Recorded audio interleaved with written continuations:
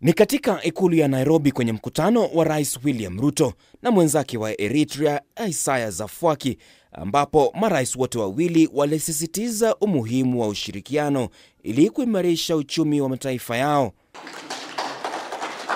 Na ili kufanikisha hayo, sasa raia wa nchi hizo mbili wanaotaka kusafiri kwenda katika mojawapo ya nchi hizo hawatahitaji viza. We have agreed to abolish the requirement of visa permanently, effective today.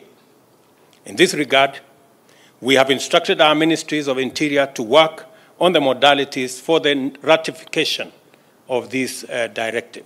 Nchi hizo mbili zimekubaliana kushirikiana kibiashara.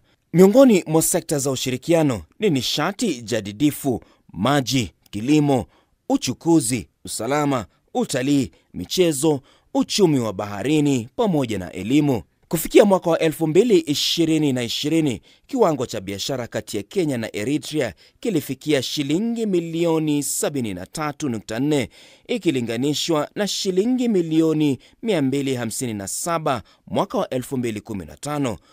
Ruto anasema kwamba takwimu kudorora huko ni wito wa ushirikiano mkubwa. Trade between and investment between our two countries has been declining, but your visit today will breathe new life and create new impetus. Marais hao pia walizungumzia mikakati kuhusu amani miongoni mwa mataifa ya mashariki mwa Afrika. For those who come to promote their agendas in the region, we say enough is enough. Ethiopia will have to enjoy peace. Greater cooperation.